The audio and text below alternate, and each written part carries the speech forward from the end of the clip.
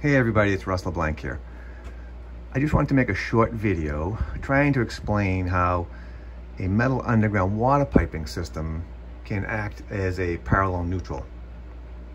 All right, so what you're looking at is my amp meter clamped around the neutral for my service here, right? There it is, comes up, goes outside, connects right to the utility transformer, and running about 18.5 amps on the neutral. Now, this neutral is bonded to the metal underground water pipe via the grounding electrode conductor. So, if you come down here, I have a different meter around my grounding electrode conductor, right? This wire in this amp meter is connected to the neutral, all right? And it's running about 4.2 amps.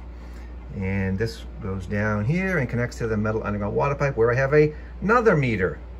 And you can see these two meters are virtually the same. 4.5 amps right now on the grounding electrode conductor and 4.5 amps on the water pipe. I have the current sensor clamped right around the water pipe. So water pipe is carrying about the same current as the grounding electrode conductor. And so right now the water pipe is acting as a parallel neutral. And that's because the water pipe in my house goes underground, outside, down the street, and connects to all my neighbors' neutrals.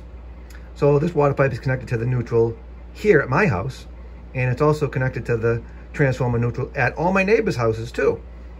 So this water pipe is just simply acting as a parallel conductor with the neutral.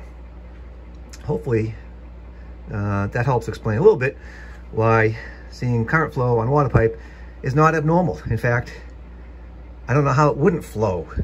I don't know how that would even be possible for electrons to not flow on this water pipe right now, since it's bonded to my neutral and all my neighbors' neutrals, which are all connected to the same transformer neutral.